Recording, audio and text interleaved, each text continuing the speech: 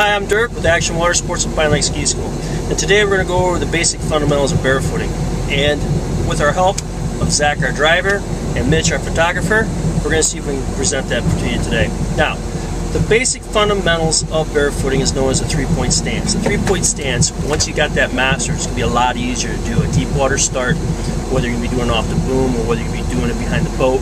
The three-point start's also the basics for if you want to do a tumble turn left or a tumble turn right, or even doing a 180. So, what a three-point is just that. It's your feet and your butt. You really want to be able to bring your butt up to your feet, bring your knees together. And what that does, that channels the water underneath you, so you're actually gliding on your butt and your feet. And the process of doing that, so you can start getting ready for doing the deep waters, and then when you want to go ahead and sit down, you're going to get your feet up in front of you, chest up, slightly lean back, and then when you bring your feet back into you, make sure you bring your heels up out of the water and sweep all the way to the back of your butt. It's a little bit easier when you're in the water, but with that being said, we got a little bit of rough conditions. I'm going to go out there and do it.